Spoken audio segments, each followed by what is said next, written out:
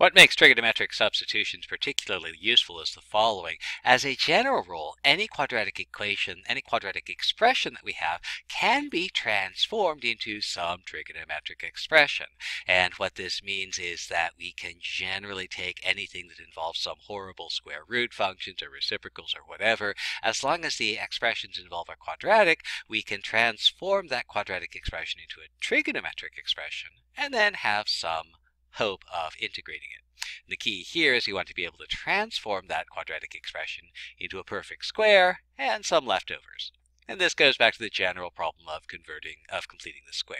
So in general, our perfect square is going to correspond to our trigonometric functions. The leftovers will be some constant that we'll have to deal with. So let's take a look at this integral, square root 6 minus 4x minus x squared. Again, we go through the easy things first.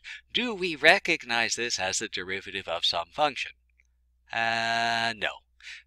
Can we do a u substitution that will make this easy to integrate? No. Do we see an integration by parts problem here that will be easy to work with? No. So we've exhausted the easy things, so let's try the next thing. We'll try a trigonometric substitution, and here we need to convert this into a square plus other stuff. And so that means we're going to need to complete the square on the radicand. And that's going to give us something like this. I'll split off the constant term and then whatever's left over.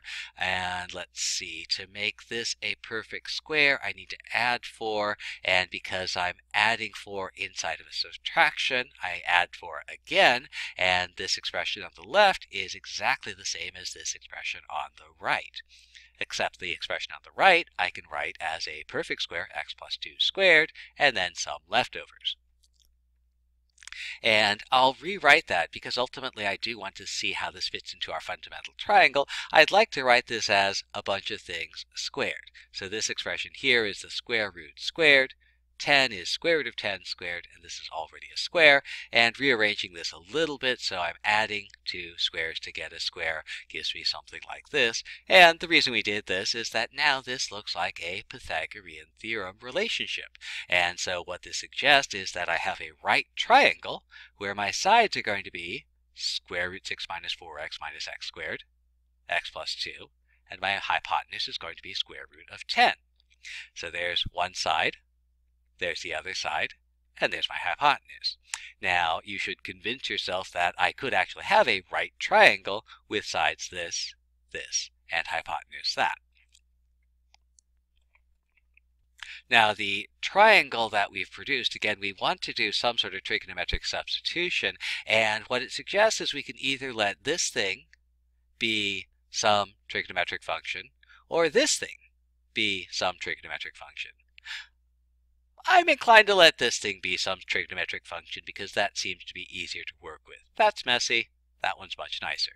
And the trigonometric function that we might want to use here is, well, I could use sine because that has me having this over square root of 10. If I use tangent, that's this over a messy thing, and that could be a lot more difficult. Sine, on the other hand, is relatively tame. Square root of 10 is just a number. In fact, I'll multiply across to get rid of it. And there's my substitution, and I'll find my differential, root 10 cosine theta d theta.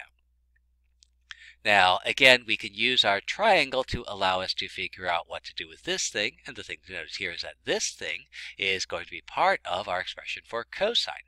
Cosine theta is adjacent over hypotenuse. That gives us this thing. And so I now know what to do with this square root 6 minus 4x minus x squared. It is the same as root 10 cosine theta. So now I have the integrand, root 10 cosine theta, the differential, root 10 cosine theta again. And so my new integral becomes 10 cosine squared theta. And at that point, I can use my trigonometric identity that allows me to expand cosine squared theta, 1/2 plus 1/2 cosine 2 theta.